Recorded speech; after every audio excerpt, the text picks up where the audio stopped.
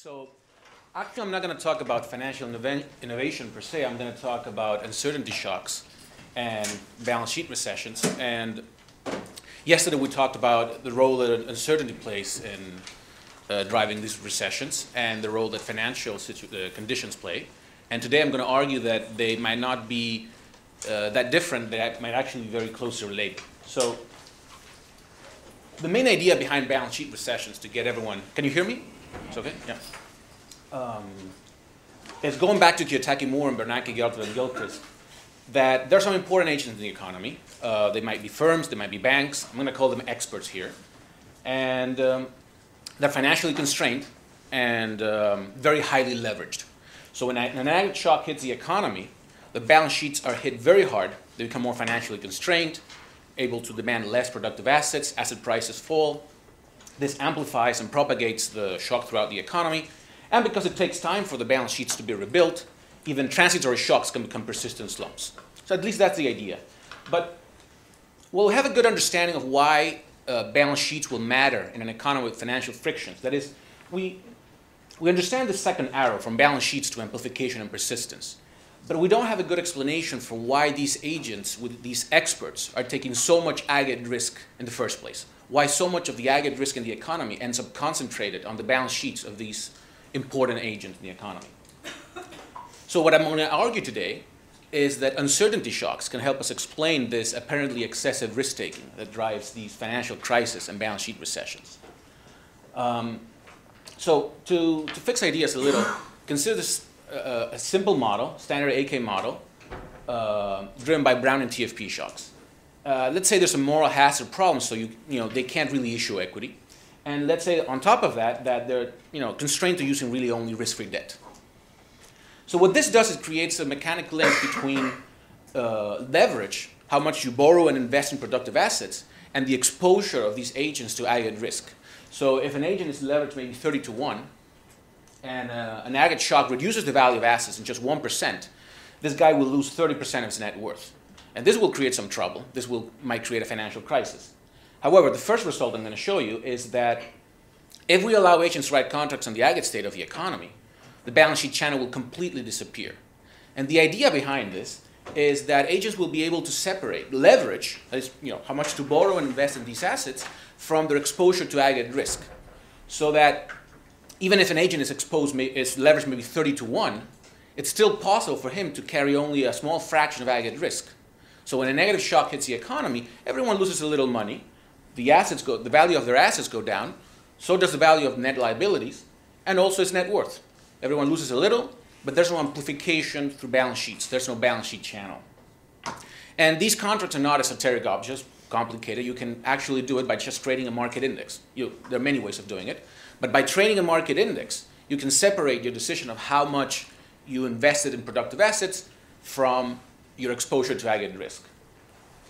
In contrast, if the economy is hit by uncertainty shocks, there will be a balance sheet channel, even in the case where agents can write contracts on the aggregate state of the economy, including the aggregate uncertainty shock. So to be a little more precise, I'm going to look at an aggregate uncertainty shock that increases the idiosyncratic risk in the economy. So economic activity will be exposed to both aggregate and idiosyncratic shocks. The volatility of idiosyncratic risk will sometimes be high and sometimes be low. And this aggregate uncertainty shock is affecting that. So I'll show that this aggregate uncertainty shock will create a balance sheet channel with depressed growth and asset prices, even when they can completely hedge that risk. And it will endogenously create very high aggregate volatility, even though the shock is only to idiosyncratic volatility. And it will also trigger a flight to quality event, which we associate with these kind of financial events. So let me just, to get the intuition, let's just go to a simplified version of the model. There will be experts and consumers, and they will have the same preferences here. In particular, they have the same attitude towards risk, the same risk aversion. The only difference between them is that experts are the only ones who are able to trade and use capital to produce consumption goods, whereas consumers cannot. They just consume. So capital is exposed to aggregate risk, which I call Z there, and idiosyncratic risk, specific to the agent, which I call W. And what's a little new here is that idiosyncratic volatility, this nu t over there, is not a constant that would be a standard AK model, but it's moving around. So aggregate shocks will sometimes cause idiosyncratic volatility to go up, sometimes to go down. Okay, and that's what I will call an uncertainty shock. So basically, this is what the agents will do. They will decide how much to invest in capital, and they will write contracts on that. So if an agent invests $1 in capital, he gets some expected return or some return from that. And he's exposed by buying a lot of capital to aggregate risk through the exposure of capital to risk and the exposure of the price of capital. That's the sigma p term. And it's also exposed to idiosyncratic risk through the idiosyncratic volatilities on capital. There's going to be a moral hazard problem that will create a skin in the game constraint. The agent will have to keep a certain fraction of his own equity. He cannot offload all the equity. He cannot sell all the equity in his project. He has to keep some skin in the game. So what this does is that if the agent wants to buy a lot of capital, P times K, he must be willing to bear a lot of idiosyncratic risk. Sigma and tilde here is just the idiosyncratic risk that the agent bears on his balance sheet. He keeps a fraction phi of his equity, of his investment P times K, with a loading nu on idiosyncratic volatility. However, this doesn't mean he has to keep aggregate risk. So his exposure to aggregate risk, sigma n, is given by the fraction phi of his investment P times K that has an exposure to aggregate risk, sigma by sigma P. But in addition, he also gets this process theta that allows him to separate the decision of how much to invest in capital, P times K, from the decision of how much aggregate risk to take. And you can implement this by thinking of theta as how much you invest in a market index. A little normalized here to make the formula simpler. So, just to understand what each part is doing, if we have no skin in the game constraint, no moral hazard, we have the first best. The economy here would be just a standard AK model with a balanced growth path. You'll get full idiosyncratic insurance because there's nothing preventing you from sharing idiosyncratic risk. So idiosyncratic risk will not play a role in the economy. And shocks to idiosyncratic risk, these uncertainty shocks, will not play a role either. There's no financial friction either because they can completely sell the equity. So balance sheets or the distribution of wealth between experts and consumers, that won't play a role either. And the economy will be pretty efficient. So this is the baseline we compare it to. Once we introduce this skin in the game constraint, it creates a financial friction. So now idiosyncratic volatility and the distribution of wealth, of the health of balance sheets, will play a role. So we'll have to keep track of the idiosyncratic volatility in the economy and the health of balance sheets. So the endogenous state variable here, X, captures the aggregate net worth of the experts over the total value of assets in the economy. And since these guys are the only ones holding capital on their balance sheets, this is also the net worth over assets on their balance sheets. It's a measure of their balance sheets. So, we can think that when X is low, the balance sheets are weak. They have very little net worth relative to the total value of assets they must manage. And when X is high, the balance sheets are strong. So, this economy will have a pricing equation for capital, pretty standard. You have the excess return on one side of investing in capital, and you have on the right-hand side an aggregate risk premium. The capital is exposed to aggregate risk, must pay a premium for that, where pi is the price of aggregate risk. But in addition, and this is the weird part, you also pay a premium for the idiosyncratic risk, the W. Now, typically, idiosyncratic risk is not priced, and in the financial market, it's not priced. But these guys, because they have a moral hazard problem that limits their ability to get rid of all their equity, they know that if they buy a lot of capital, they will be bearing a lot of idiosyncratic risk. And they will demand it. They will not do it. They don't like risk, so they will only do it if capital pays a premium. And the more idiosyncratic risk there is, the more premium they will demand on capital. So here is where idiosyncratic volatility, the nu, and the distribution of wealth, of the health of balance sheets, X, come into the economy and affect the economy. So in particular, here you can see if the phi is equal to 0, there's no financial friction, all that term goes away. And the more stringent the financial friction, the more this matters. In particular, it's as if idiosyncratic risk carried a positive price for experts. Experts perceive, even though in the financial market idiosyncratic risk is not priced, it's as if for them it was priced with a price alpha that's positive that has a nice formula. Basically, gamma there is the risk aversion, and nu is the idiosyncratic risk. If idiosyncratic risk is high, they must be convinced somehow to hold a lot of idiosyncratic risk. So the price of this risk must be high. And if x is small, the amount of risk is very big compared to how much money they have, their net worth. So it's very large in relative terms. So they also must be convinced to hold that risk with a very high price.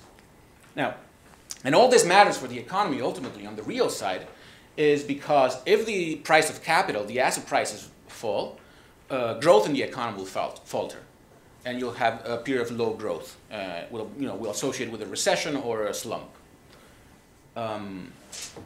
So let me try to give an intuition on why these uncertainty shocks will create a balance sheet channel. So the idea here is that experts, you have experts and consumers. They have the same attitude towards risk. The only difference is that experts can manage capital and consumers cannot. So experts, if you have an expert and a consumer both with $1, the expert is always better off because he has the option of investing in capital if he wants to. He could always act like a consumer and he will get the exact same utility, right? So he's always getting a little more out of $1. So there's a gap between experts and consumers. And this gap is not constant. It changes through time in response to aggregate shocks. In particular, it's high when there's a lot of idiosyncratic volatility or when balance sheets are very weak. When all the other experts have very little money, if you have money, you're better off. Why is that? Well, the only difference between experts and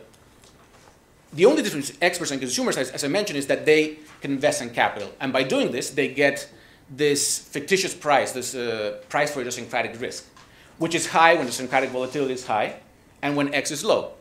Both things drive this price up. So it increases the difference between what experts and consumers get. So now, if they're going to act, if they're going to decide how to share this uncertainty shock that increases the difference between what an expert gets and a consumer gets, they will have incentives to share risk not proportional. You will have a substitution effect, basically sometimes called dry powder, that says basically, look, if you're an expert, you want to have an extra, if you're very risk neutral or close to risk neutral, you'll want to have an extra dollar when an extra dollar can get you more bang for the buck. When returns are very high, asset prices are very depressed, this happens during recession, basically when alpha is very high. And that dollar will get you very far compared to consumers. But on the other hand, sometimes this effect is called dry powder, keeping dry powder for the situation. Now, on the other hand, there's also a wealth effect because these guys know that during these periods, they need less net worth to achieve any given level of utility. So if they're risk averse and they want to stabilize the utility across states, then what they like to do is have more net worth during a boom and less net worth during a recession when they get more out of $1 than the consumers.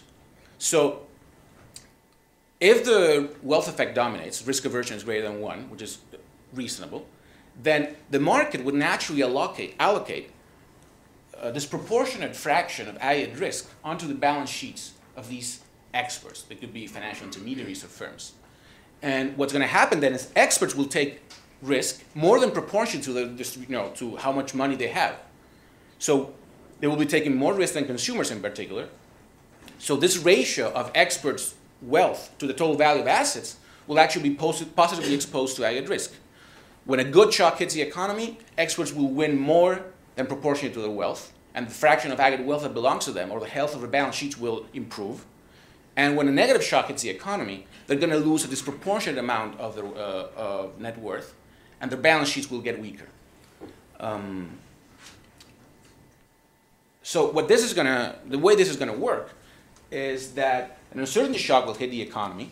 This will depress asset prices and increase this price of idiosyncratic risk, this fictitious price of idiosyncratic risk.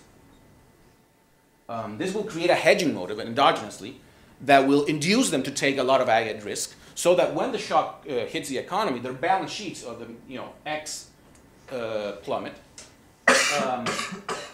This in turn depresses asset prices even more and drives the premiums even higher. This is sometimes called the balance sheet channel, amplifying incentives to take even more aggregate risk ex ante, so that when the shock hits, the balance sheets crash even harder, causing them to take even more aggregate risk ex ante. And you get this two-way feedback amplification loop in the economy.